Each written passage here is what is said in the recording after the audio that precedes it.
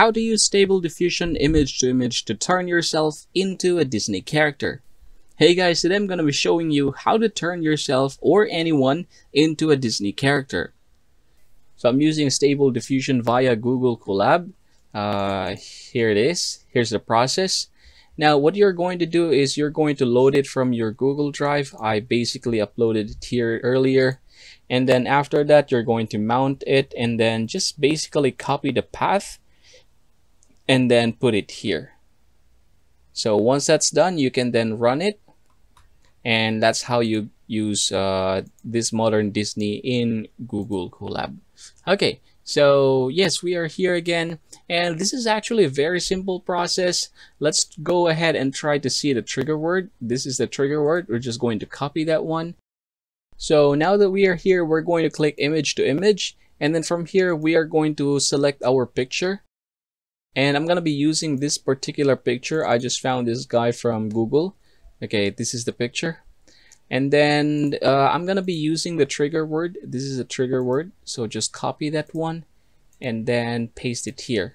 Now, another thing that I want to do also is I'm going to add something. Let's say man, blue hair, and then hopefully mountain. Okay, yeah, just something like that. And then I'm going to resize this, crop and resize. And just a moment.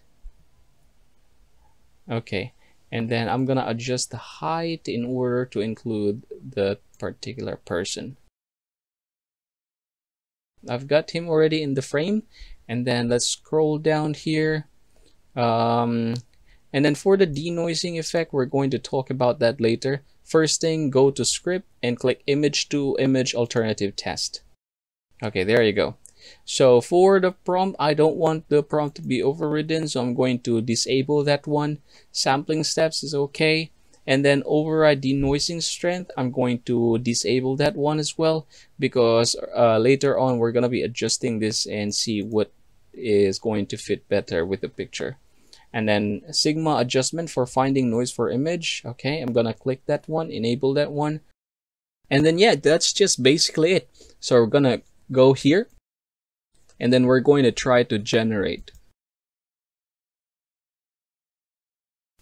Okay, so now we have generated an image. Let's open this one. Okay, wow. Okay, so as you see, the hair is somewhat changed, and then yeah, it's slowly turning this character into some sort of Disney or animated character.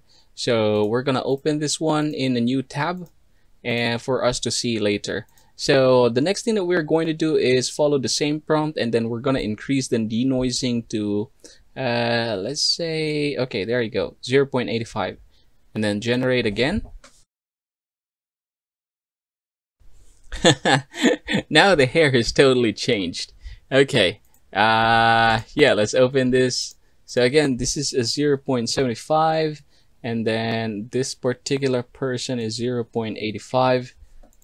Okay, and then the next thing that we're going to do is we're going to increase it further. So from 0.85, let's go to 0.95, and then we're going to do the same thing. We're going to generate.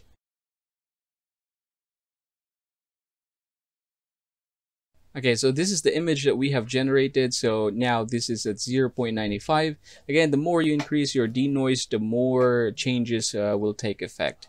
Okay, so I'm going to open this here. All right, so from 0.75, 0.85, and then 0.95. So yeah, I like this kind of style except for the hair. So I'm going to try to go back to 0.80.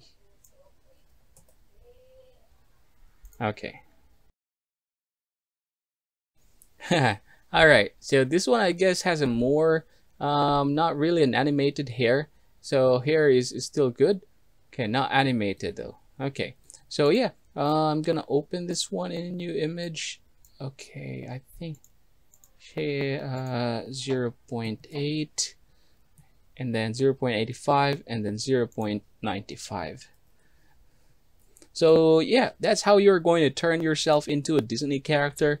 So you can try to play with these prompts, and then maybe you can add Laura's or anything that you would like to play with.